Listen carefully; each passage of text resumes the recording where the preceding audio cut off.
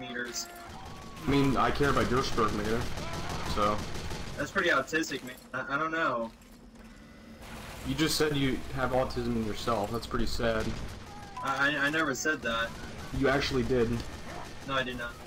By me saying that I care about your autism spectrum and stroke meter, and you didn't deny that, saying that you have autism indirectly, then that's pretty sad.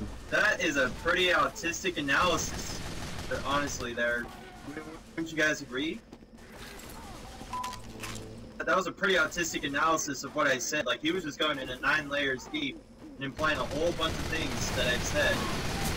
Pretty interesting analogy, Platinum Boy. I could become a child and say I'm 9 layers deep in your mom, but I won't say that. Oh, go right ahead. I'm not gonna stop you. Oh, a wise boy. Wise boy, why not? Why didn't you mute him? He's a very good autistic salty boy. He's a very salty boy. I like how no matter what I say, you're just gonna say salty boy no matter what, so... Well, you're acting salty, so... This isn't even salty, this is just my own personality, honestly. This is my own personality, guys. Oh boy, you know, now you're mocking me, wow, you up my passed ass the second grader level and went on to 3rd grader, congratulations. Ugh, congratulations, you 3rd grader. Ugh.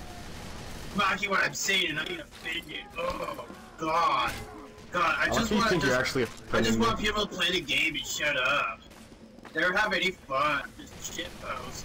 And then, no, yeah, take it you can verbally shitpost because that's totally a thing. You're actually being serious, like I'm being serious. Oh, I think you are being serious.